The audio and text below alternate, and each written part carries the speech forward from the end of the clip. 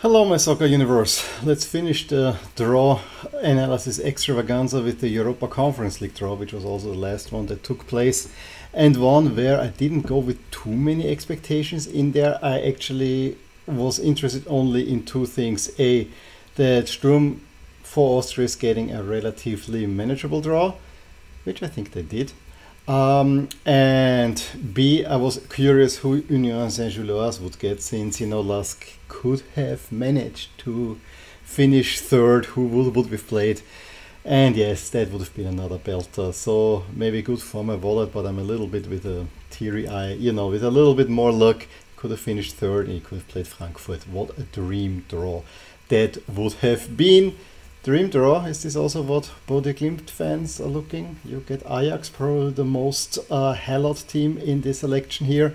And I think we have one relatively interesting one, although it's also on the, as we will see, the most lopsided as I won according to my model between Dinamo and Betis. Although Dinamo, yes, have not been good this year, but historically that could have been a really, really interesting one.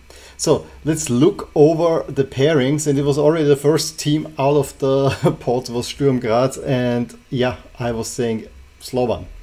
It's clear it has to be Slovan. That's the seemingly most beatable team. Now Slovan is not an easy draw. It's a neighboring duel, and B, Slovan Bratislava have a relationship with Austria Vienna. There's tension there, so in that sense it's not a nice draw, but Sturm Graz are clear favorites, as we'll see, which for many opponents they could have drawn, they would not have been. So in that sense, I think this is a very favorable draw for them. Then the next one, Ludogorets against Servette. Yes, I'm looking also out for my Bulgarians, although I would like to see other Bulgarian teams than Ludogorets. Relatively even one, I gotta say. I have to say, again, from the Austrian perspective, it's probably good if Servette don't make too many points, but that's beside the point. Then, Eintracht Frankfurt, Union Saint-Gilloise.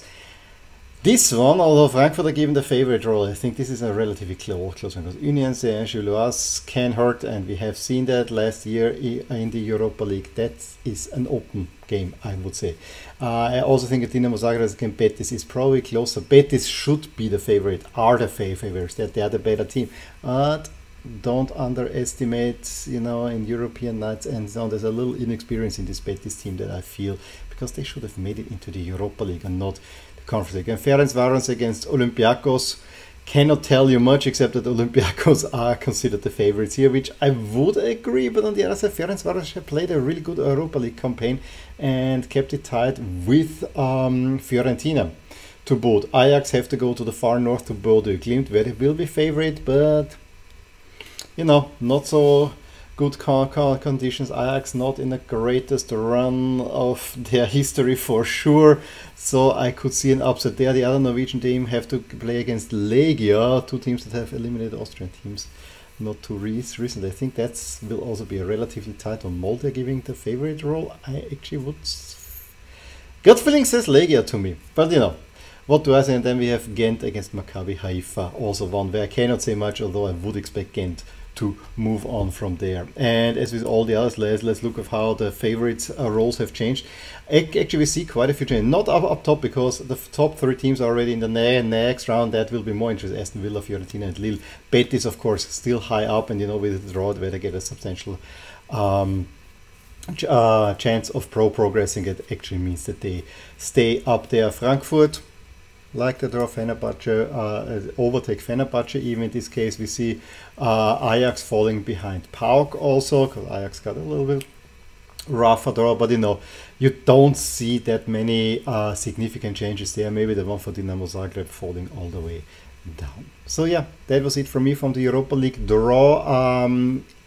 At the moment of shooting, I don't know the schedule yet. If I know the schedule by the time I'm editing, you've seen already the games. There is, of course, played on 2 Thursdays in mid-February. So I'm curious about this one. I think there are there are 2-3 interesting ones in there.